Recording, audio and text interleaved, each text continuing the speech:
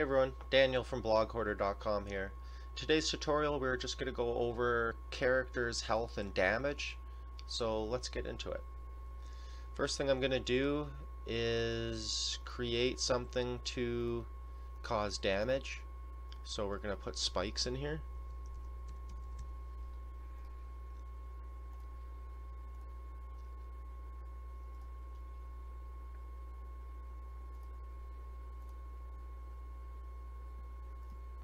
The next thing we're going to do is get something for your health.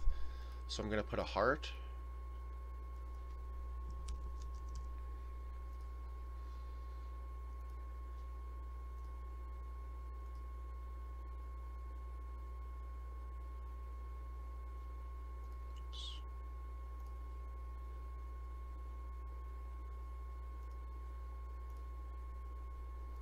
Okay, so now I'm going to go into the character.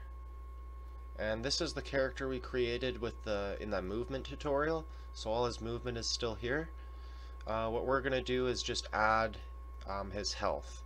So the very first thing I'm going to do is just add a couple collisions. One for the spikes, one for the hearts.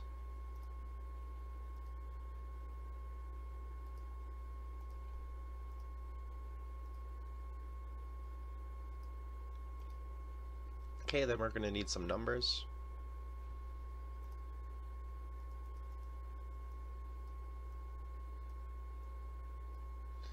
So when you hit a spike, you're gonna get -1 to your health, and when you hit a heart, you're gonna get +1 to your health. And this number here will be your health. We'll start with 3 health. Start it with whatever you want, and then plus actually. Okay, then from here we need a label, a filter, and then a next level.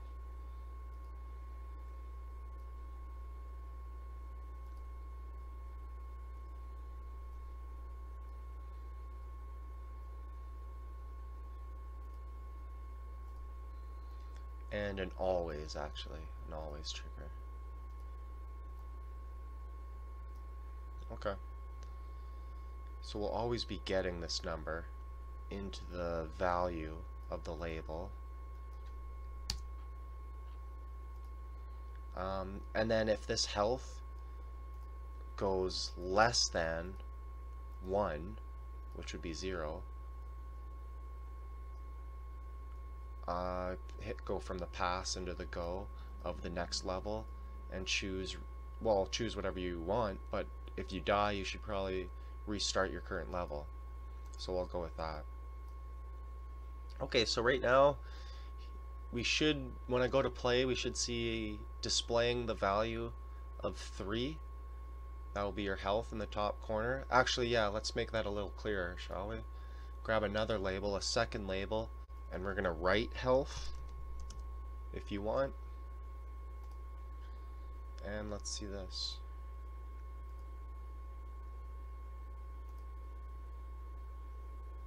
Oops, 1 second.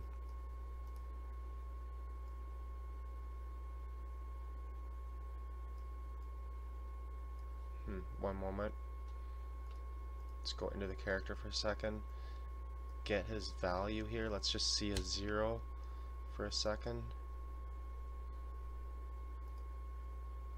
Okay, I can see it now. So this will be his number for his health. This health will always stay there, but this number will be changing. Okay, so we start with the 3 health, and then hit these spikes. It should go down to 2. Yep. Hit him again, goes to 1, and hit him again, restart. Okay, so that worked. So go down to 2. Now let's test the health. Works. 3, 4, 5, but you don't want your health to just stay there. You'll want it to disappear when you use it once. So for that, we'll just go into the actual object, the heart, go into its behavior, and a collision with the player will trigger this heart to destroy itself. So components, destroyer, and that's all you have to do. Okay, there we go. So here's the player's health and damage.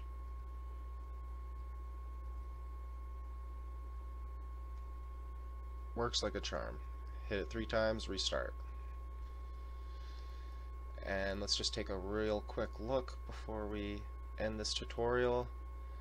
That's what we did. So we created collisions for the spikes in the heart. We programmed the spikes to have a -1 to your health. We put a +1 to the hearts for your health. We started your health at 3. We put an always into the get, so it's always displaying the value. And then we put in this filter with a level restart. And that is how you display your character's health and damage in FlowLab. I hope you enjoyed. See you on the next one.